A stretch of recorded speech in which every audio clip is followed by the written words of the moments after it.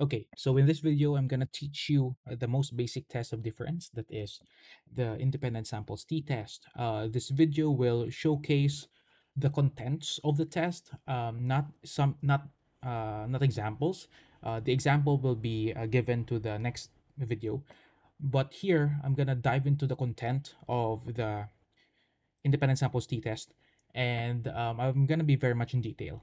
Okay, so I hope you sit back and learn something from this one.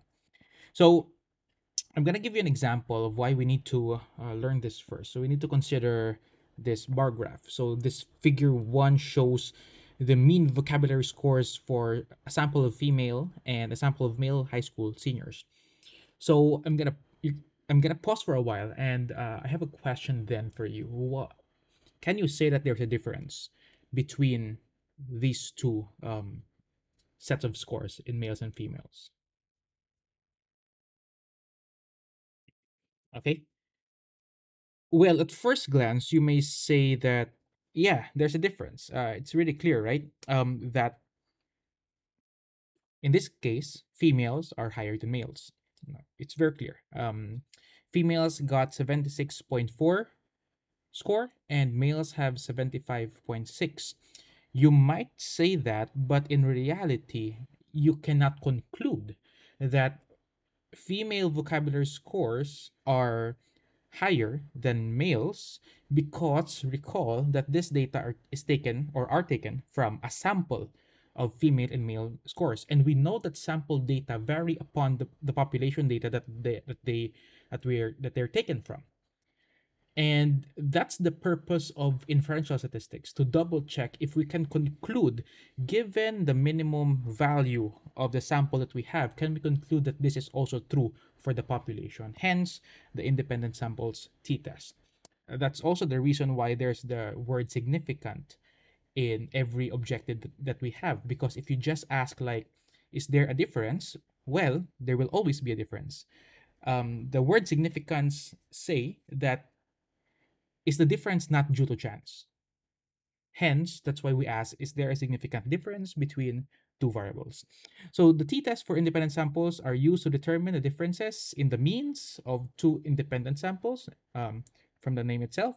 This test requires continuous dependent variables and categorical independent variable. This test then produces a t-score, which is a ratio of the differences between the groups. And this is the formula, not aligned, should be aligned. A large t-score indicates that there's a greater difference between the groups, and a smaller t-score say that they're the more similarity is there between the groups. So for instance, if the t-score is 5, that means that the groups are 5 times as different from each other as they are within each other. Um, this test is most often used to analyze the results of three different types of study designs. One would be determining if there's a difference or there are differences between two independent groups. Two, determining if there are differences between interventions. And three, determining if there are differences in changes of scores. So what are the assumptions of independent samples t-test? Number one would be there should be a single dependent variable that is continuous, like time, exam performance, intelligence, weight, and so on. Number two, you should have one independent variable that consists of strictly two categorical independent groups. That is, it's dichotomous. Like, for example, sex, male or female, employment status, employed, unemployed, and etc. The thing is, there should only be exactly two categories. Number three, you should have independence of observation. So there is no relationship between the observations. That's why it's called independent groups. Okay, there's no relationship between the participants either in either the groups. There should be no outliers as well. Outliers um, tend to give some errors when the test is run. Remember that you're comparing the means, and by the definition of the mean, it is sensitive to outliers. So what you do is you need to uh, what do you call that? Delete the outliers first before running it. Okay. Number five, your dependent variable should be approximately normally distributed for each group of your independent variable. So the thing is, the independent samples t-test is considered to be robust to violations. This means that for some violations of the assumption can be tolerated, and the test will still provide valid results. This is usually happens if your sample size is enough. So um, how can we say that the sample size is enough and that the t-test can tolerate normality? That is when your n is equal to 128. Where did we get this 128? You might ask. We use this using the power analysis using G star power.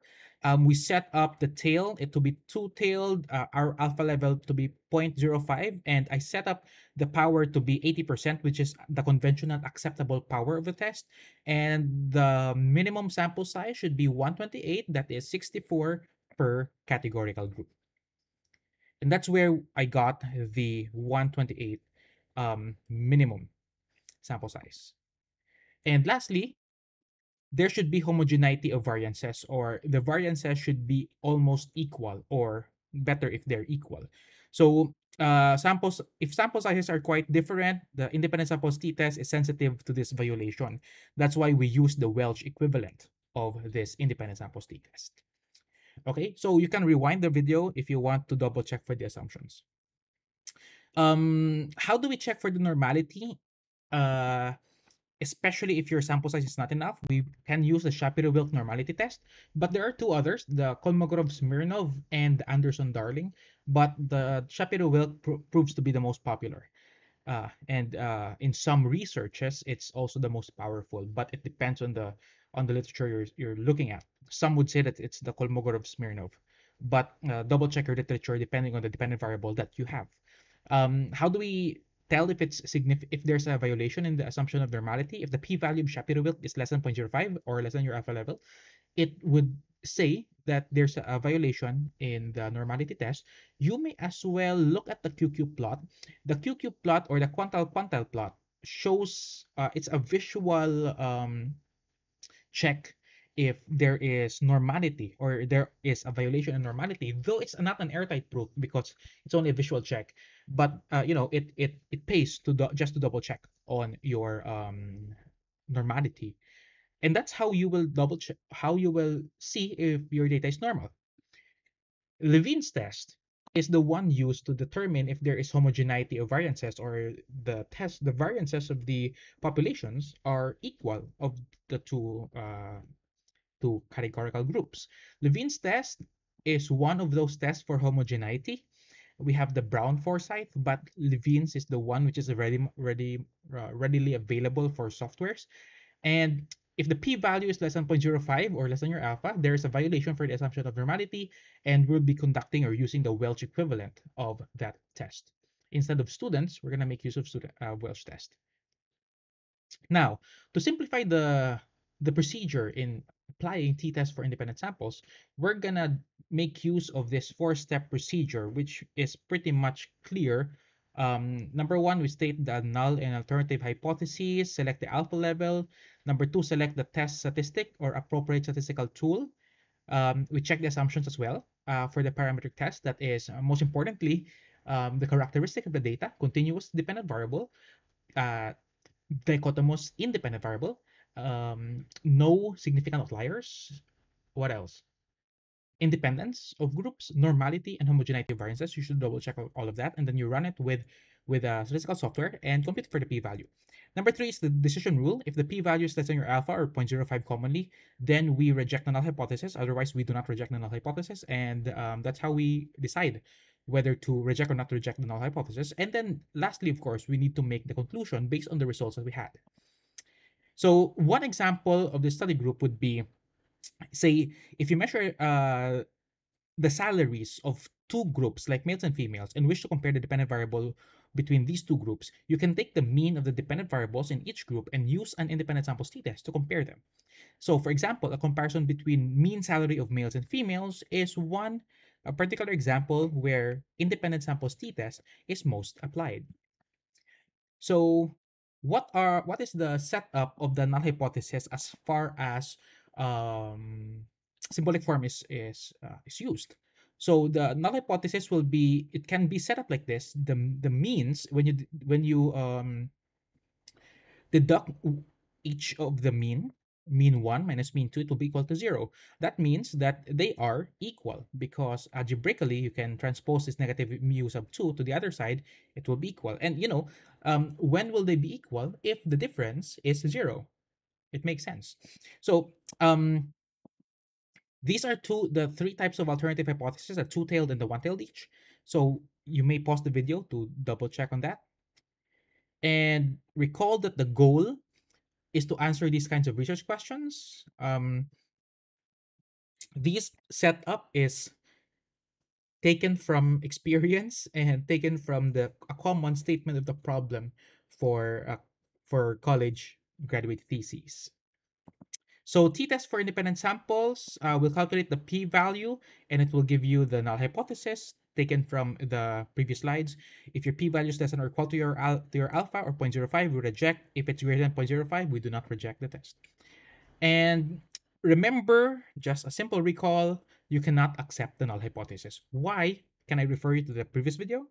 Kindly check on that, the introduction to inferential statistics, and try to look at the analogy on the courtroom by Walpole. It's a very beautiful analogy on why we cannot accept the null hypothesis.